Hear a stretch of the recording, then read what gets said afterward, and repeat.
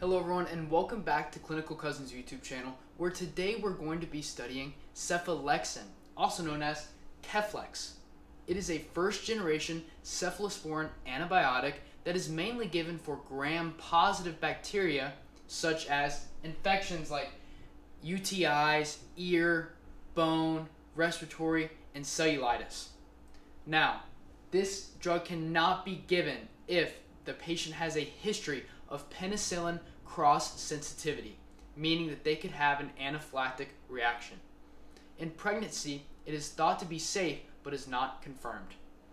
We should know that some bacteria have penicillin binding proteins. Cephalexin binds to these penicillin binding proteins, which inhibit gram-positive bacteria from building their outer peptidoglycan cell wall.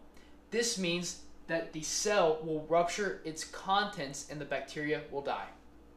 We should also know that this drug has a peak of 1 hour, and we should monitor for a super infection or opportunistic infection and GI upset and fatigue. Some commonly tested material about this medication is that it is a first-generation cephalosporin.